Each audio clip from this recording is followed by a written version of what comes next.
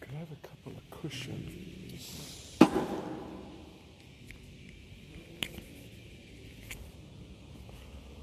That's that one, and this is this one. Oops.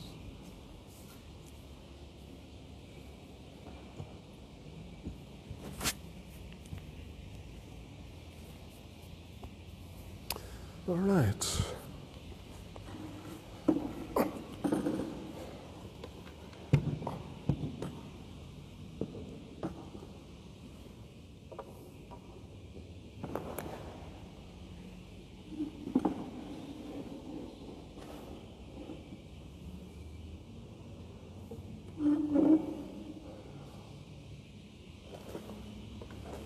Hare Krishna.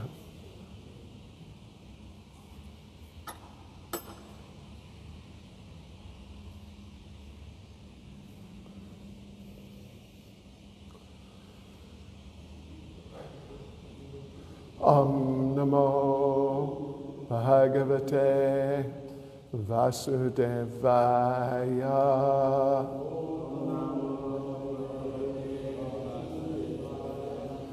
Om Namo Bhagavate Vasudevaya.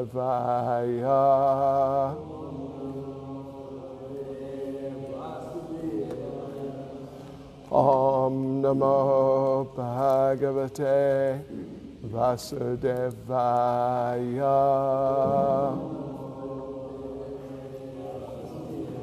Oops. Hare Krishna, devotees.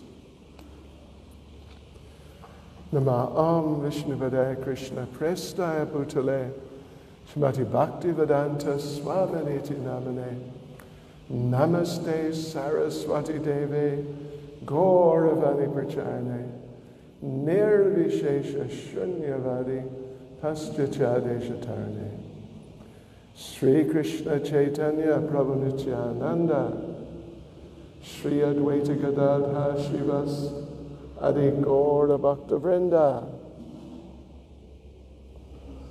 Hare Krishna, Krishna Krishna, Hare Hare. Hare Rama, Rama Rama, Hare Hare. Cha Kripa Sindhubhya Evacha Patitanam Bhavanebhyo Vaishnavebhyo Namo Namaha. Hare Krishna. Hare Krishna, so, you're ready there? Yes. I guess he's ready. Okay, devotees, so надеюсь, меня слышно хорошо. We heard already this morning quite extensively from His Holiness Kadamba Maharaj. It was just really nice. Мы сегодня утром уже обсуждали День явления Господа. Нрисимхи слушали лекцию Kadamba Махараджа. Something like that. Подробно обсудили. Because it's a big story, it's not a small story. Какие-то еще моменты осветить, потому что это очень большая история. И это действительно требует времени, чтобы все рассказать. И давайте сейчас посмотрим, с чего мы начнем.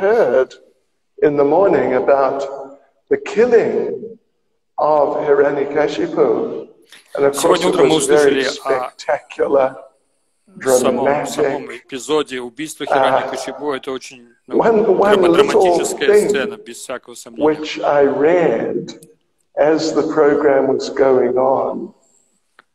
It was Srila Vishwanath Chakravarti Thakur's purport to one of the verses. К одному из стихов привлек внимание комментарий Шрила Вишванатха Чакраварти Такура, который описывает убийство Хираньякашипу. The one in which I don't know if this is a good place to start or it's a good place to end, but when Nrsimhadeva tears out, first of all, his intestines, and then he pulls out his heart. There's a very interesting, at least very interesting note that Srila Vishwanath Chakravarti Thakur makes, that when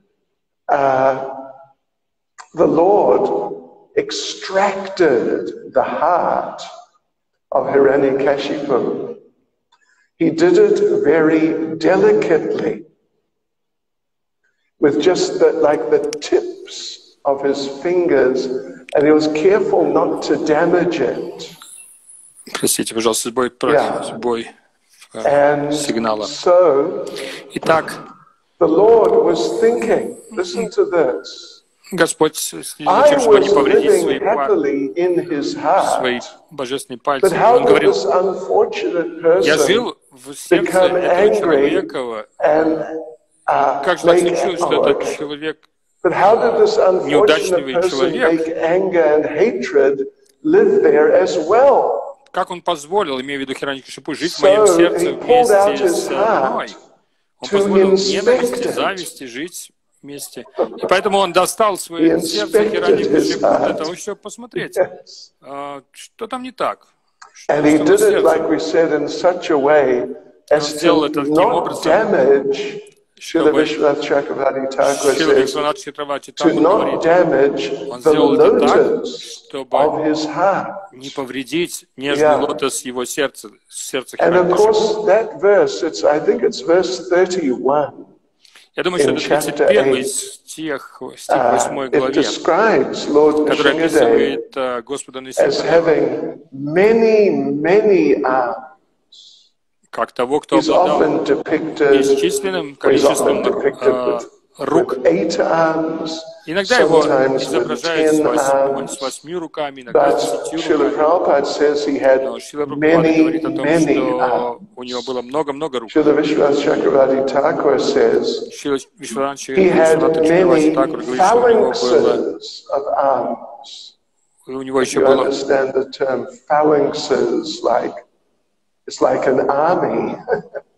У него целые фаланги, имеется в виду как военное образование, как военная единица. Целые армии рук у него были. Такой термин используется в Писании. I could tell you the little story. It's also from Nrsimha Purana. Я бы мог рассказать вам историю небольшую из Нрисимха Пураны. Нрисимха Пурана — это литература, на которую мы очень часто ссылаемся. Есть одна история удивительная. История о том, как Прахлад родился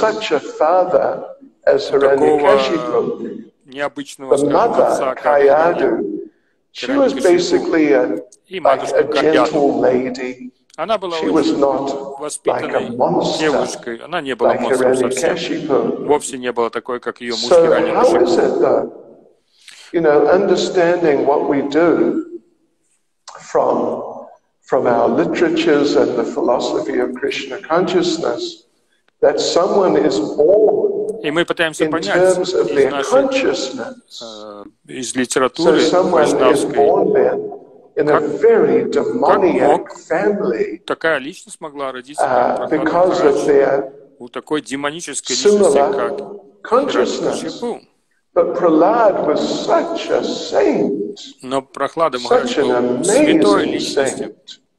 потрясающим качеством, святым, в то время как отец его был, который был, he was basically like a было бы правильно monster. сказать, он ближе был как бы к Just, монстрам, к yeah, чудовищу. you could hardly call him a human being. He was just Его, so если horrific. трудно назвать его даже человеком, отнести к Yeah, so категории how could людей, it потому что happen? был ужасен в своей Well, there is, природе. Maharaj did not mention, Как же I'm это sure произошло? he's read through it all, but he didn't mention in Nrsimha Purana, there is a description Но of how в Нрисимха Пуране, хотя это не прозвучало сегодня еще, great devotee описывается то, как was Прахлада born Махарадж, in the family Прахлад Махарадж, великий in преданный which Господа, как он родился в Hiranyakashipu демонической was the семье, head, в семье, которую возглавлял Хираньякашипу, horrific and shocking and ghastly character. который обладал отвратительными, ужасными качествами характера, то есть чудовищная личность, совершенно монстр.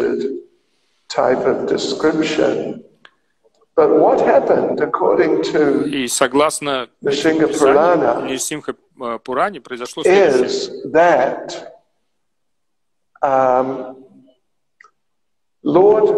That Hiranyakashipu, he went and started his austerity. Итак, Хираньякашипу отправился совершать свои аскезы. He went and started his austerity, so he's out there somewhere. Итак, он находился долгое время где-то в местах, где он совершил. В Нрисимхапуране говорится, что он делал это даже на вершине горы Кайлаш. Так это или нет, он был на какой-то горе. И он начал свою просто совершенно непостижимую аскезу. И Господь Брахма обратился к Нараду Муни, и он сказал: Нарада Муни, дорогой, ты не мог бы остановить этого человека, иначе нас ждут очень большие неприятности. Скорее всего, будет хаос. Просто невыносимой ситуация становится, и в обществе людском будет ситуация тяжелая. И он сказал Нараду Муни: пожалуйста, сделай все, что хочешь, просто останови, делай что угодно, просто останови этого демона в его аскезах.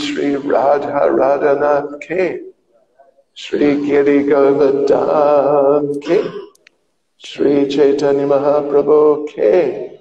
I can't anyway, too bad. Итак, so he went and он отправился enlisted the help of his friend, места, где он собирался, Нарада Муни. Parvat Muni.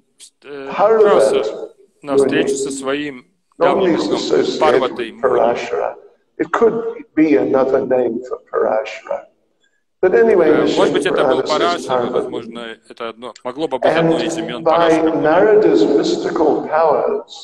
Благодаря мистическим способностям Нарады, они оба с Парватой приняли форму птиц, и они полетели к дереву, под которым сидел и совершал свои аскезы Хираньякашипу. And Narada Muni particularly started loudly он стал очень громко чирикать, повторять, очень громко, как птица, стал повторять «Ом намо нараяна, Ом намо нараяна, Ом намо нараяна». На всю громкость своего птичьего голоса. Не говорится, что помогал ли ему в этом Парвата Муни, который сидел рядом. И так Хираньякашипу вот сидит в глубокой медитации, погруженный в свою аскезу. И вдруг этот писк, это пение птицы прославления Верховной Личности Бога. Просто ниоткуда, просто сверху откуда-то. Ну и, конечно, Хираньякашипу, он ненавидел все, что связано было с повторением имен Бога. И он остановил свой транс, вышел из транса.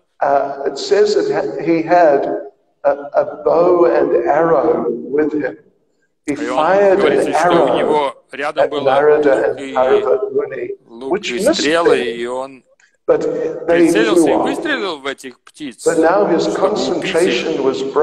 ему удалось улететь. Но так или иначе, его концентрация на эпитимии, на его аскезе была.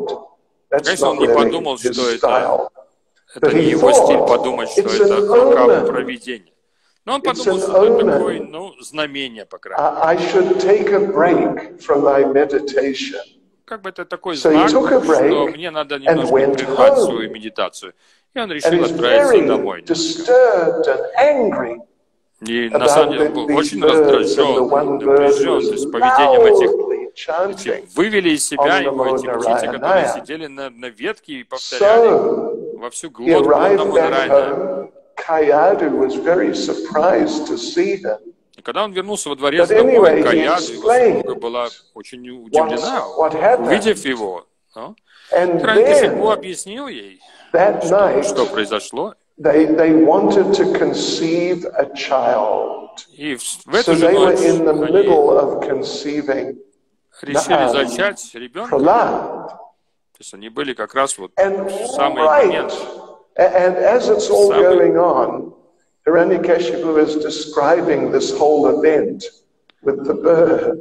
И как раз Хирanyакшипу, он и рассказывал во время близости, он рассказывал про этих птиц своей супруги Гаяды. И он говорит, представляешь, это птица, которая сидела на дереве, вопила во всю глотку, «Ом намо драни». А этот самый момент произошло зачатие. И результатом такого зачатия с повторением имен Бога получилось... Может быть, вы слышали разные версии этой истории, но определенным образом Нрисимхадева так описывает приход и зачатие Прохлады Махараджа. Когда Бхагаван Махарадж сегодня утром подробно разобрал всю историю, связанную с Хирanyакшипу, и его притеснениями и издевательством над Прохладой. Один очень интересный, который я хотел бы отметить, из тех, что Прабхупада тоже отмечает, это то, что Прохлада было всего 5 лет.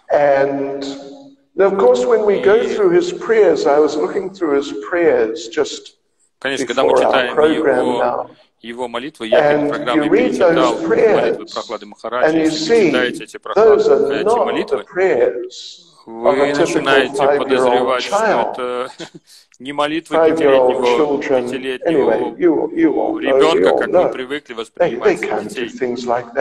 Обычно дети в 5-летнем возрасте ничего подобного делать не умеют, но Прохлада был вовсе не обычный 5-летний мальчик, а он был абсолютно освобожденной личностью, чистой душой, чистым преданным Господа.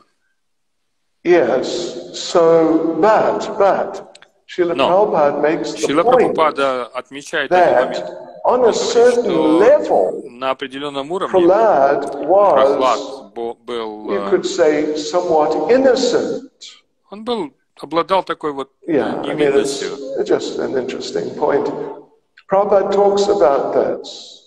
Прабхупада об этом говорит. В беседе в одной или в лекции Прабхупада упоминает, он говорит, что Прохлад,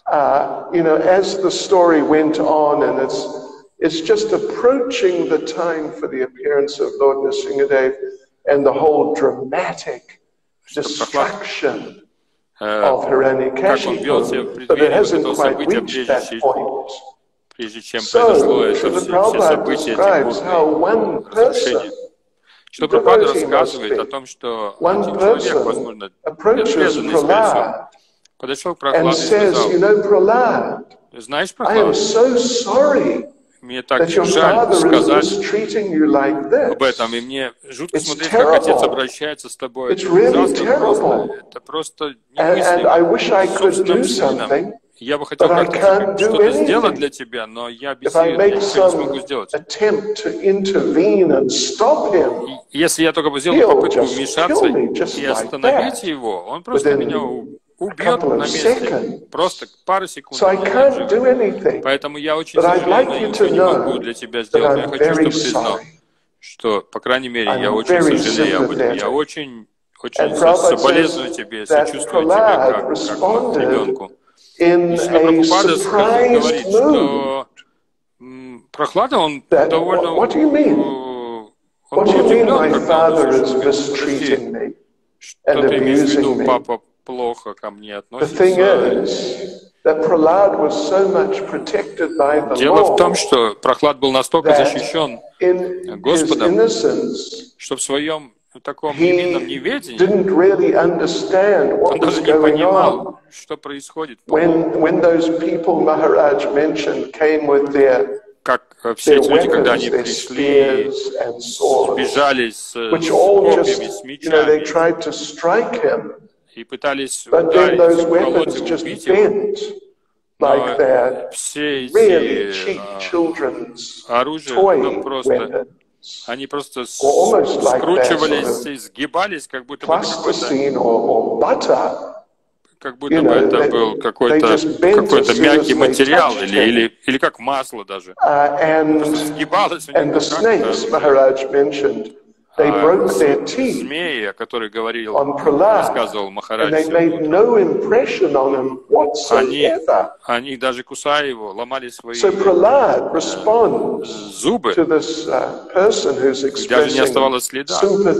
Поэтому Прохлад даже как-то не знал, как отреагировать на это сочувствие, которое ему выражал преданный. Я бы хотел тебе помочь, отец, столько для тебя страданий причиняет тебе. Прохлад, он был удивлен, он говорит, в смысле, что значит, он хочет убить меня, хочет, унижает меня? Да он ничего такого не делает. Как он может такое делать? Он мой папа. Это просто так он, так играет со мной. Так со мной играет.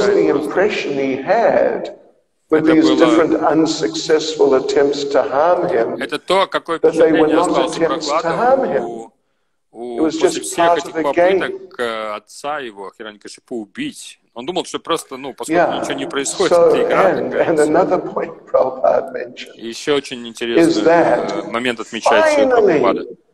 Это то, что в конце концов, когда... I could read you a verse, actually. Let's see. Я прочитаю стих. It's right at the end. В самом конце.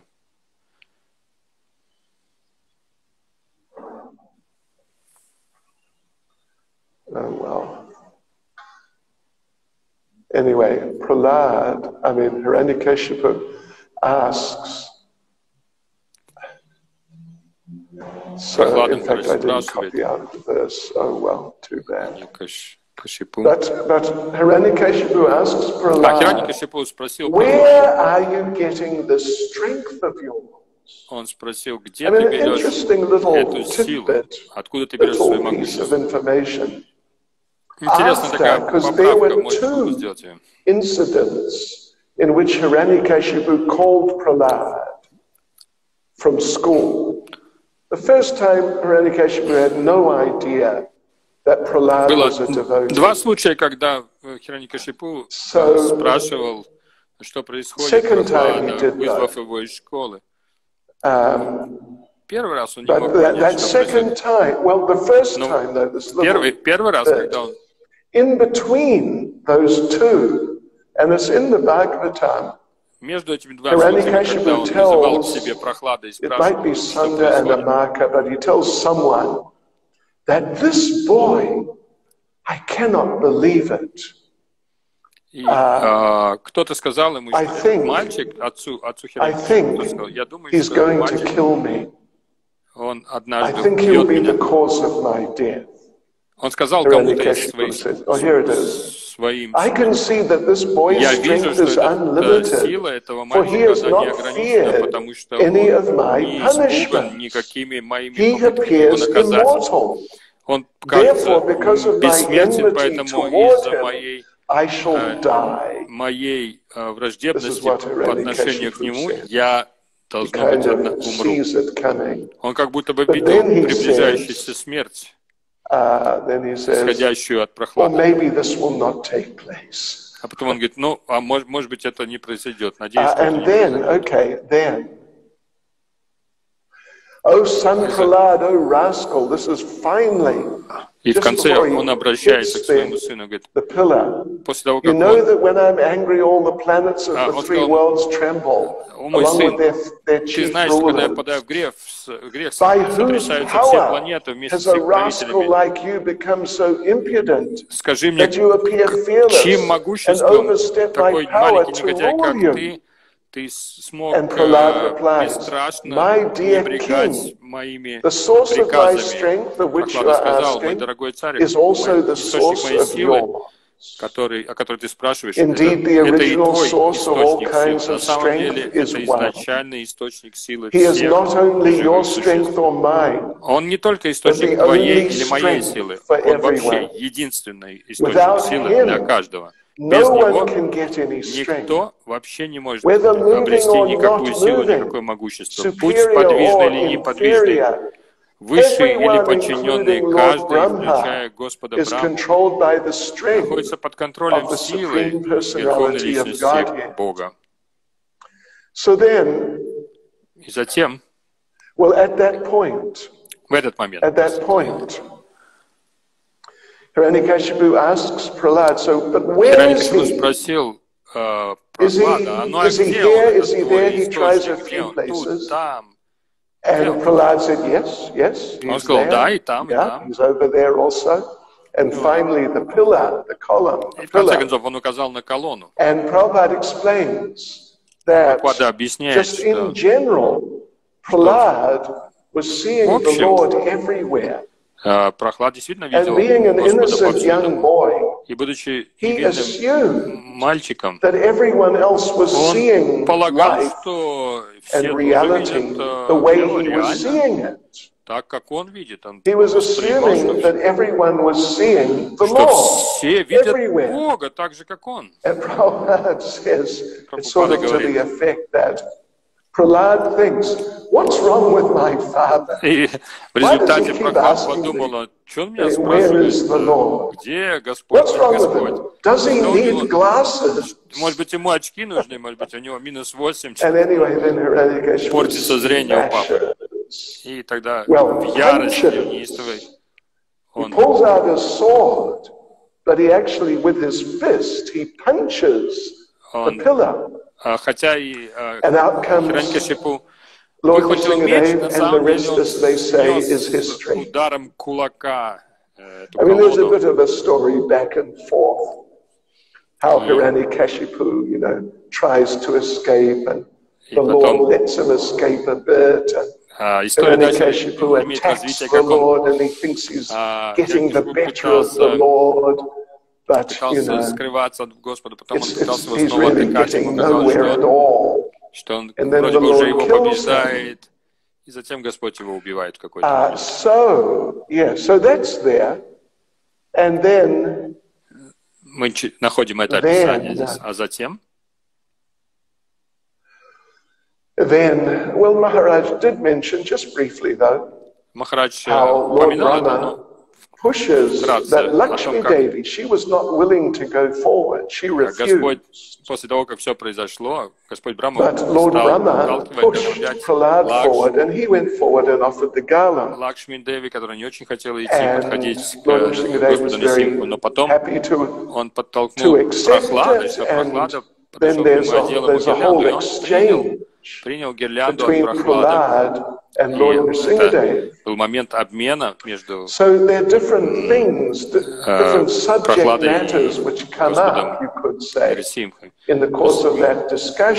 И вот в этом обмене, в этой беседе, в разговоре между ними, несколько вещей стало ясно. В один момент Господь Нрисимха сказал, хорошо, сейчас я хочу тебе дать благословение, пожалуйста, проси меня. Но Прохлад сказал, если честно, мне ничего не нужно. У меня есть ты теперь. У меня есть служение тебе. Ты мой господин и хозяин, я твой слуга. Это то, что мне нужно, больше ничего. Lord Nrsimhadev says, no, that's all very well, that's nice. Господь Нрисимха сказал, да, это хорошо, но я тебе хочу что-то дать. And Prahlad again refuses the same idea. And then Lord Nrsimhadev says quite strongly, Prahlad, И тогда Господь Нрисимха сказал довольно строго, он сказал: Прохлад, проси, пожалуйста. И Прохлад объясняет в другом месте, еще в одном месте, что дорогой мой Господь, говорит он, если я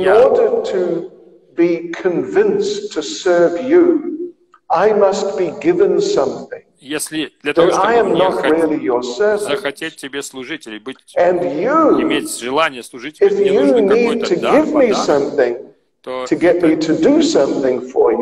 не будет настоящее служение. Я не буду твоим слугой, если ты мне за это что-то даешь. А ты, если мне что-то будешь давать за мое служение, ты не будешь моим господином. Мы будем скорее просто с тобой торговцами, которые заключают сделку. Прохлад представил ситуацию таким образом, он сказал: «И ты мой господин, и я твой вечный слуга». И тогда Господь сказал, Прохлад сказал: «Спасибо тебе». Господь Нрисимха сказал: «Спасибо, Прохлад, за то, что ты проповедуешь мне. Но я сейчас тебе в очередной раз приказываю, ты должен что-то у меня попросить, какое-то благословение». Maybe not. But Prahlad, it must be. Сейчас, возможно, я найду этот момент. Нет, здесь этого нету.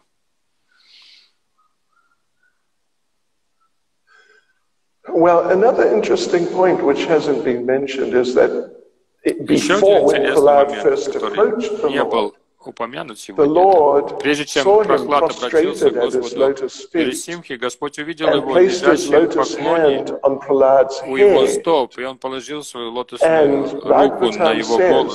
И в Писании говорят, что прикосновением руки Господа он полностью, Прохлад полностью освободился от всех осквернений, обо всех нечистот, и все симптомы экстаза проявились в его теле. Сердце наполнилось любовью, глаза наполнились слезами, и он таким образом смог погрузить лотосные стопы, обнять и погрузить лотосные стопы Господа в самые глубины своего сердца. И в конце концов, когда уже Господь Нрисимха настоял и сказал, что Прохлад, ты должен желать, проси у меня, то Прохлад сказал следующее в ответ. Он сказал: пожалуйста,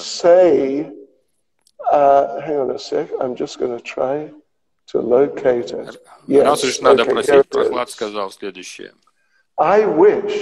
я хочу, дорогой мой Господь, я хочу попросить тебя только об одном благословении. Я знаю, что мой отец в момент своей смерти уже был благословлен твоим взглядом, но поскольку он не знает ничего о твоем величии и могуществе, он умирал, думая, что ты убийца его брата, и он таким образом совершил оскорбление тебе, Верховного Учителя всех живых существ, совершил очень много оскорблений, греховных действий в отношении меня, твоего преданного. Поэтому я хочу, чтобы ты простил, чтобы мой отец получил прощение за все свои грехи. Такова была просьба. После того, как Господь Нрисимха потребовал от него, чтобы он попросил благословения. Пожалуйста, проси моего отца, вот что попросил. И Господь ответил, он сказал: мой дорогой Прохлад, самый чистый, сам истинный, преданная личность. Не только твой отец очищен от всех грехов, но еще и 20 твоих предков, и вся твоя династия, в которой ты родился, благодаря твоему рождению, очищена. 21 предок, 21 поколение твоих предков, это, в общем-то, и есть династии, они очистились от всех своих грехов. Вот такие несколько моментов. И если вы хотите услышать, если вы хотите подробностей услышать еще этих историй, в 7:30 я жду вас, присоединяйтесь к нам, это по южноафриканскому времени. У нас 200 с лишним преданных сейчас онлайн. Через 1,5 часа.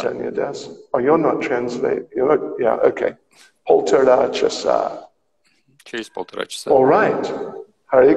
Мы встречаемся, чтобы дальше продолжить обсуждение. Спасибо всем, Харе Кришна.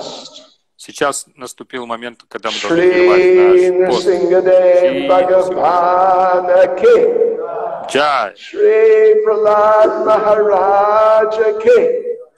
Шрила Прабхупад Ки. Джай. Go Premanande. And let me just drop in that sometimes when we're doing this program. Позвольте добавить мне еще немного. Когда мы делаем такие программы, we refer to it as the appearance day of Lord Nrsimhadeva and the disappearance day. Мы еще празднуем этот день как день прихода Господа Нрисимхадева, но еще как день ухода Хираньякашипу. Это тоже праздник. Два праздника в одном. Пожалуйста, примите прасадам. Харе Кришна. Haribol. The Abhishek took longer. The Abhishek took longer, and therefore the class was delayed. But that's okay. Задержался класс, но все хорошо. Okay, Chaitanya Das Prabhu. Thank you. Haribol.